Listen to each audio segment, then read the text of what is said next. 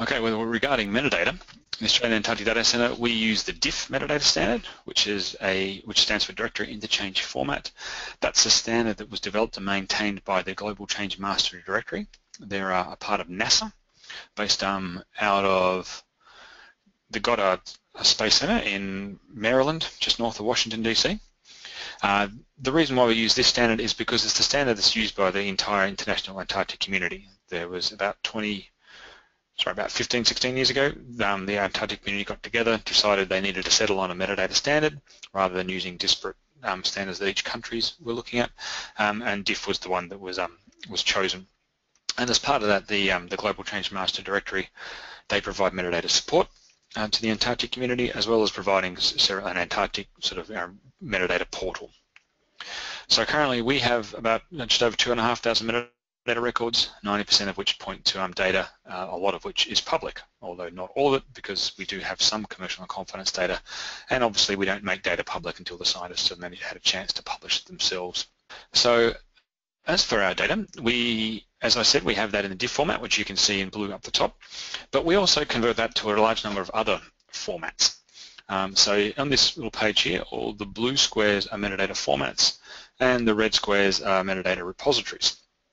So we convert our DIF standard into the ISO 191115 standard, which is just listed there as ISO. We also have a marine community profile version of that, an ANZLIC profile version of that, and we also have this other funky one, this ANZ version. So that's just an intermediate step. So ANZ then take our ISO ANZ metadata record, and then they convert that into RIF-CS, which then is made available via the ANZ repository. So as you can see, I've listed the ones that the organisations I can think of that harvest our metadata records. So you can see there's quite a few there. Most of them just take the plain ISO. I have just realised I've put BOM and Thomson Reuters in the wrong section, because they actually take our plain DIF metadata. They don't take the ISO. They just take the regular DIF. So, but anyway, that's all by the by. So, but what happens sort of here, one thing I should point out is that all of these people that are harvesting a metadata record, they do so via something called WebDAV. So we have all of our records, they're in web accessible folders, and we put those up there, and then people just grab them and they harvest them when they're ready. I should point out that the Australian Spatial Data Directory, they require us to use GeoNetwork for us to get our records into their system, but we haven't quite got that running properly yet, so that's more of a sort of wait and watch this space. So the reason why we do all this harvesting is because it helps increase exposure not only for us but also for our scientists.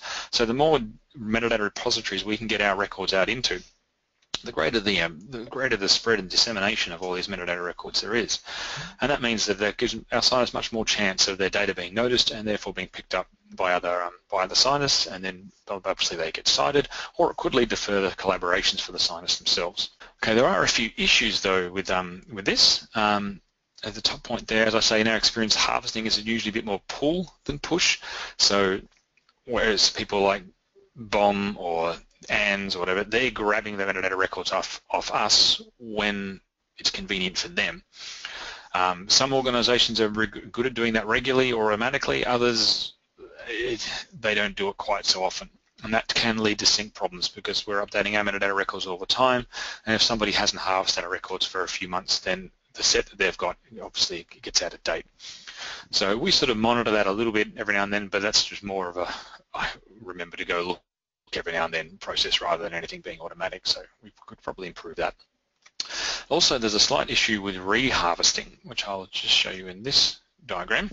So I've grayed out sort of most of it, but what happens here is that ANZ, you can see they get our metadata from us, so it comes down through DIF and into ANZ, but ANZ also harvest metadata records from the Australian Ocean Data Network, and they grab an ISO version of our data.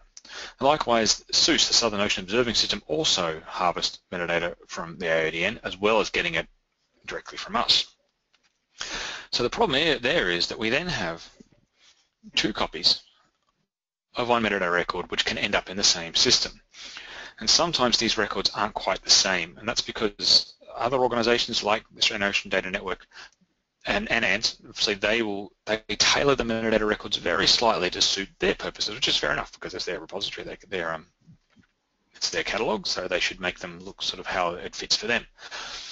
But what that sort of has the effect of is that when the records all end up in this other, next repository, is that even though they're the same records, they won't look quite the same. So we've sort of tried to address that by adding a UUID to all of our records so that that gets preserved all the way through, so that users can then, at least if they see two records which look to be similar, they can compare the UUID and go, okay, that is the same record, so I only worry about looking at this one. And we also try and add a point of truth URL to all of our records to point back to the Australian Antarctic Data Centre original, so that at least users can then get back to the master record. Okay, so that's basically it for harvesting and for our project cycle. So thanks for listening.